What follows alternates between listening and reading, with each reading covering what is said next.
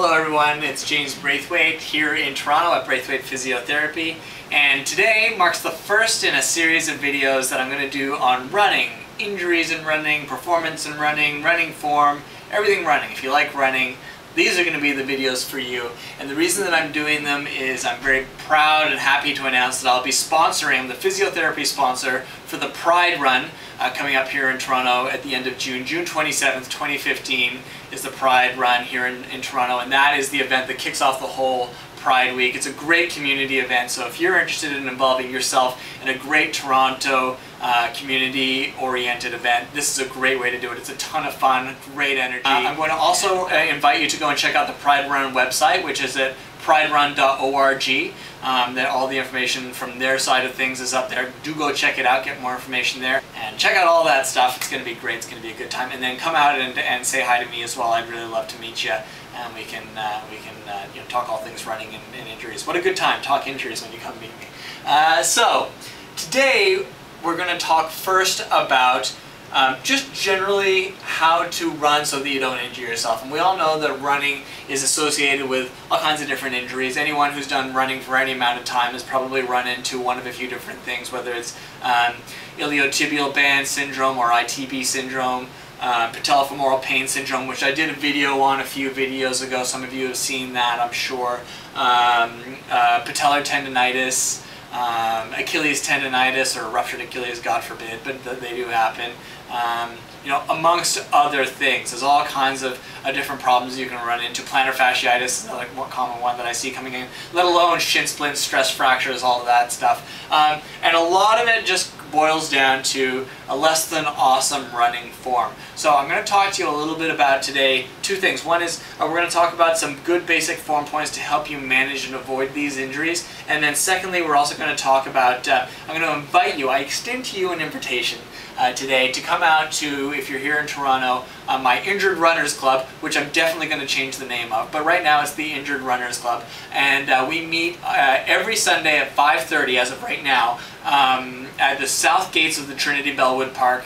It's a small group. We do some stretching and tissue releasing depending on what is bugging people that day in terms of their injuries. We go for a run where we focus on one form point per week each week in our running practice. We run for 40 minutes to an hour, not a super long run, but enough to get a good run and practice our form for that week in there. And then we finish with some more stretching and soft tissue releasing. It's a good time, it's good people, and it's a good chance for, if you're nursing an injury, for you to practice getting back to your running form with attention to the proper sort of style and technique details. So I'll invite you to that as well. Sundays, 5:30, South Gates of Trinity Bellwood Park. Now, the one thing that we're going to talk to today is about the style of running that I really like. You might have heard of it. It's called the pose running method, and it was developed by Nicholas Romanov. He's a Russian sports scientist, and he's written a couple books that I highly recommend. I would point you towards The Running Revolution that is available in print right now at your local bookstore. It's a great book and talks about all the stuff that I'm going to talk about in much more detail. A great read, I highly recommend it.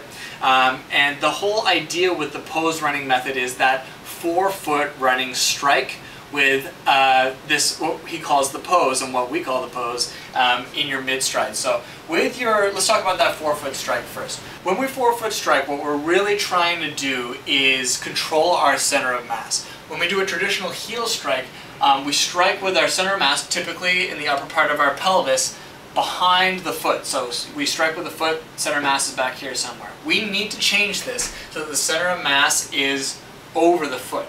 So I'm going to get you for a drill to start, and this is called the pose position, where you're on your tippy toes. That's the forefoot, right? You're on your tippy toes, and you are focusing that center of mass over that base of support, which is, in this case, my tippy toes. My other leg is in this figure 4 position. You see I'm making like the number 4 here, or I guess according to the camera, the reverse number 4.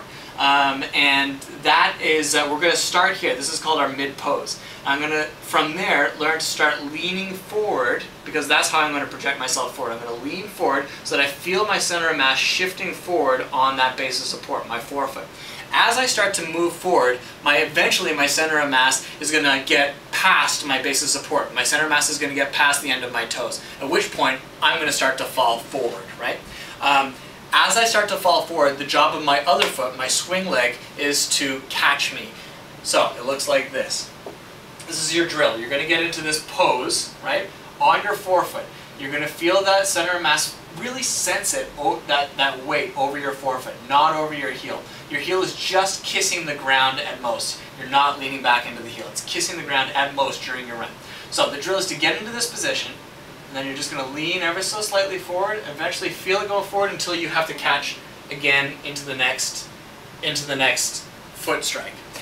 You're going to strike on that forefoot again, and as you do this in your run, you're going to aim to strike with your forefoot right underneath your hip. Not in front, not behind, right underneath your hip. That's the goal. But the first trick to this is to learn how to sense your center of mass over your base of support. Again, your base of support is going to be your forefoot. So as you run, you're striking center of mass over base of support, fall forward, center of mass, whoops, better than that you're going to do, over your base of support, and work on controlling that stride to stride to stride. It takes a little bit of practice.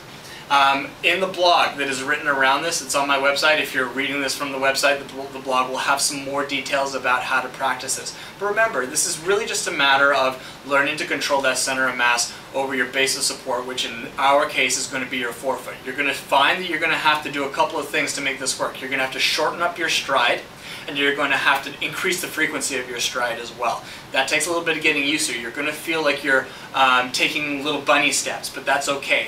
You should not hear any scuffing in your shoes as you do this. It should be a nice clean stride. A common mistake is to have a scuffing type run, and we don't want that. We want a nice clean sounding run. Some more details again are written in the blog, and if you want more details again, I'll refer you back to that book, The Running Revolution by Nicholas Romanov. Try this balance drill, okay, for this week between now and the next time when I post a video about this. Get into your pose position, that figure 4 position, and practice falling forward. And practice it in your run. Go for a run outside and give it a whirl. It feels goofy at first, but practice makes perfect as always. I also want to direct your attention as you prepare for whatever it is that you're doing, whether it's the Pride Run or anything else. Actually, I hope it is the Pride Run. And if you are preparing for the Pride Run, I want you to go and check out their website as well. They are at priderun.org. That's priderun.org. They've got all the information about the race there. And again, I'm going to be there. I'm going to be sponsoring the race, so I think it's going to be a fantastic community event. So if you're in Toronto, definitely come out, come talk to me. I'm going to have a tent there. I'll be leading the warm-up. It's going to be a ton of fun. It's going to be all kinds of good people there. So if you have any questions about this or anything else running or physiotherapy related at all, please don't hesitate to contact me. You know how to do so. You can go to my website, yorkvillephysiotherapy.com, or any of the other social media stuff that we talked about earlier in the video. I'd love to hear from you. I'm James Braithwaite at Braithwaite Physiotherapy.